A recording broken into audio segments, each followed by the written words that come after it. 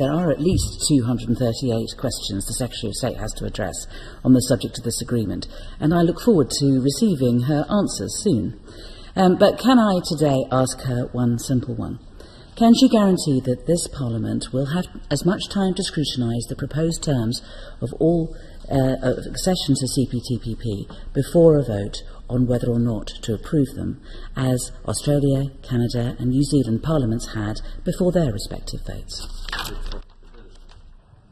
Well, I thank the Honourable Lady for her question. She clearly comes from a profession where she was paid by the number of questions she asked. And I will be absolutely delighted to answer all those questions and more when we publish the public bundle, which will include the scoping assessment and our negotiation objectives, which we will publish at the time of launching our negotiations.